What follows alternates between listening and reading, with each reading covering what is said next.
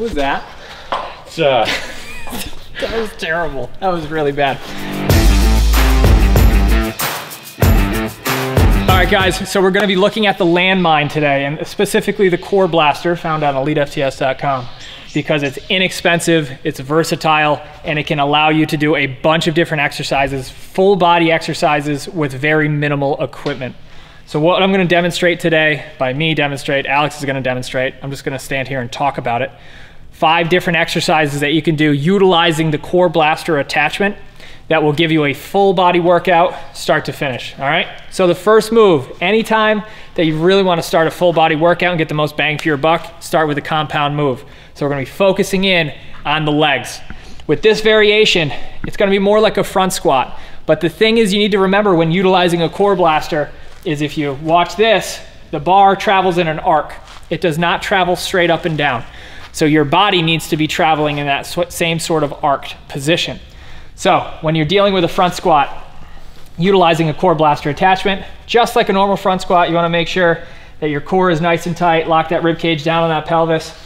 And a couple things, you don't wanna stand too close to the Landmine, because as you get down farther, that bar is gonna get closer to you. So what we wanna do, kind of start a few inches away from the chest, and what I want you to do, we'll initiate with the knees, sink back deep.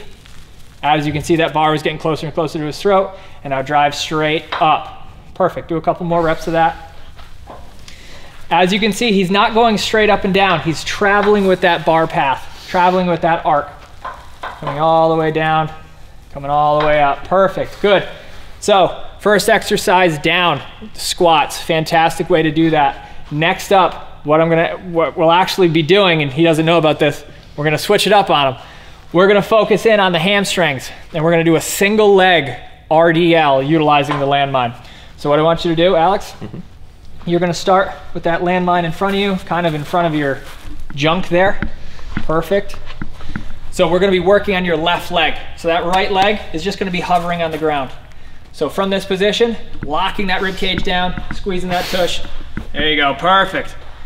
Drive, bringing it down, keeping it over your toe the whole time. Letting that leg kick back. There you go. Bring it straight up, squeeze, all the way through. Let's get one more. Keeping that right over that foot the whole time. Good. So a couple things, when you're doing unilateral exercises on a Landmine, you're gonna have a tendency of wanting to rotate. This is another reason why the Landmine's a great tool, because it's forcing you to stabilize your core from the, do a little of that anti-rotation core training that we talked about in my big medicine ball video that I did the other day. So let's demo that again. You'll see what I'm talking about here. If, for example, he was very, very weak in his core, what's gonna happen? He's gonna start rotating towards that foot. Not great. We wanna lock that core in, resist any of that rotational force, keeping that arm long. There you go. Driving right through that hip. Perfect.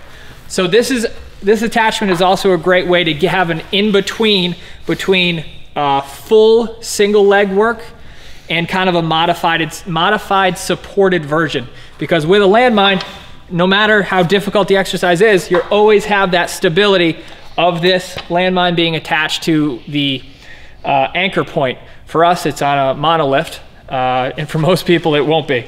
So hold on to that. So we got the quads, we got the hamstrings and the glutes. Now what we want to focus in on, let's do a little bit of upper body. Again, with the Landmine, I'm going to have you take a half kneeling position. We're going to start with presses.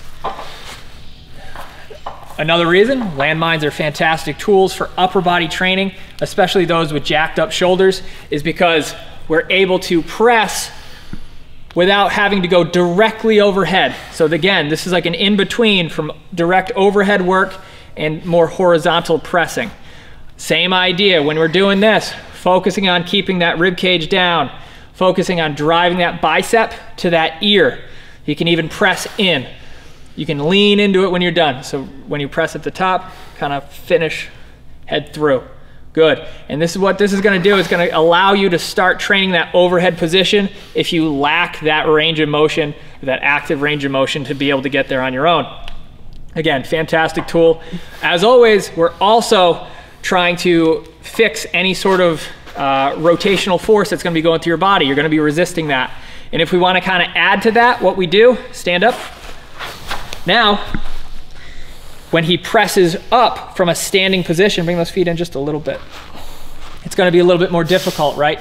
He has a smaller base of support, and now what he needs to do is focus more on maintaining that good position, pressing through, follow it through all the way, perfect.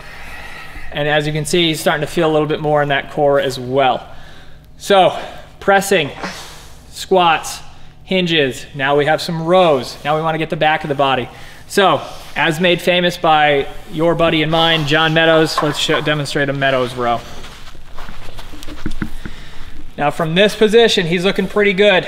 What you don't wanna be doing, you don't wanna be standing up too straight and trying to row, because that just looks ridiculous.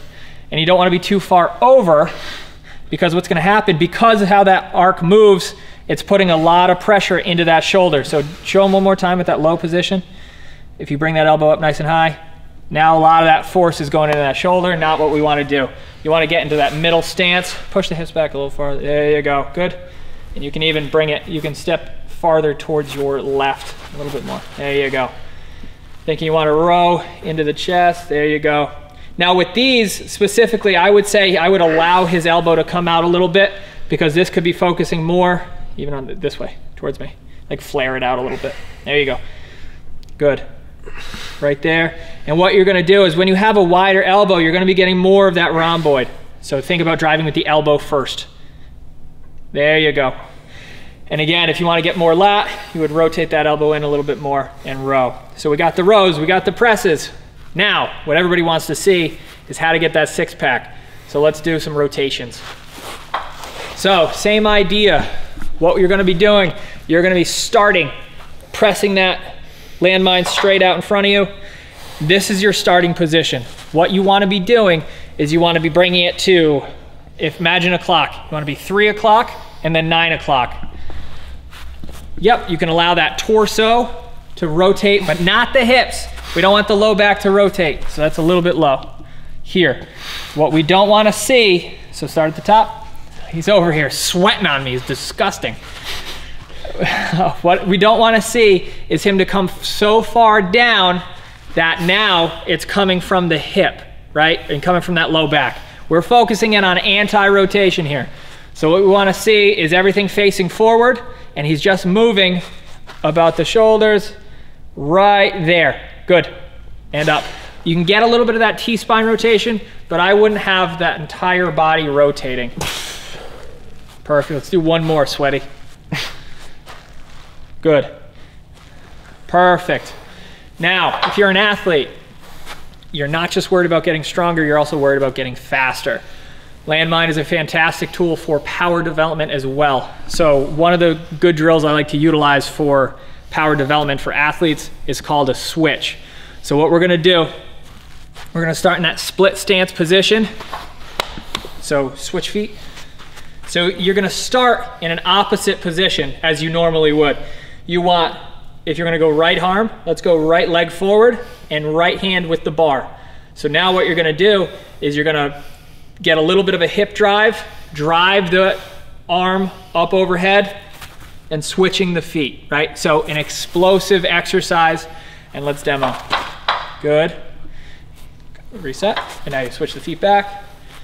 Nice explosive hop. Good, perfect. Reset. Nice explosive hop.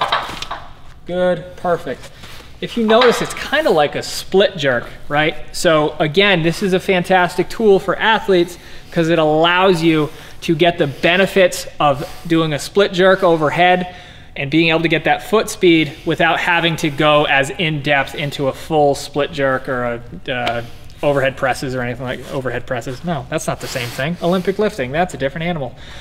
This is a great tool to utilize instead of doing Olympic lifts for some people who don't have the technical skill or they don't really want to learn how to do it. So again, trying to build up that power, trying to build up that speed. Let's see again, up, good, one more. Up, good, perfect.